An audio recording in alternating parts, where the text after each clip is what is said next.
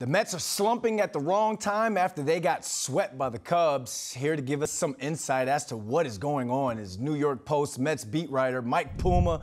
Mike, all season we've been talking about the Mets and the Braves and the race to the top of the National League, but we haven't really talked about the Cardinals. They're only 4.5 games back from the Mets. So could this weekend series against the Pirates be the biggest series for the Mets this season, and why? Well, I think every series at this point is the biggest series of the season for the Mets, just because they have to get rolling here again. And you mentioned they've had trouble in this stretch. They just got swept by the Cubs. They had a tough series against the Nationals 2 weekends ago.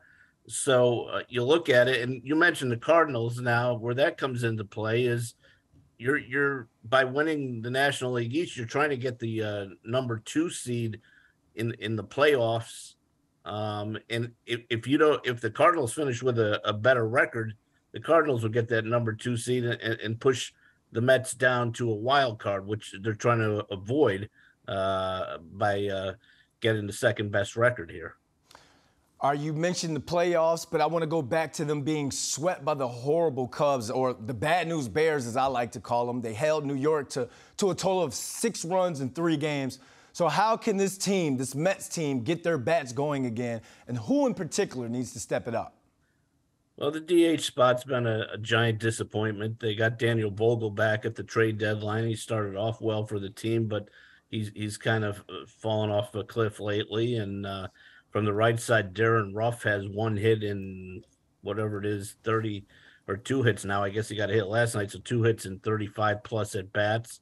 And they really miss Starling Marte, who's got that broken finger on his right hand. And, we'll see when he can come back here. But he's a big piece of that lineup that's missing right now. The surprise is they've gotten some pretty good production from their catchers lately, James McCann and Tomas Nido, which had been lacking just about the entire year. Now those guys are hitting, but they're about the only ones.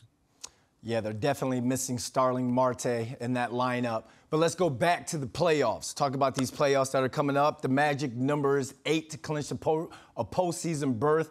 Can they win the NL East title, or will they just settle for a postseason spot? And I use the word settle very loosely. Yeah, well, they certainly can win the division. They're in the lead here by a half game on the Braves.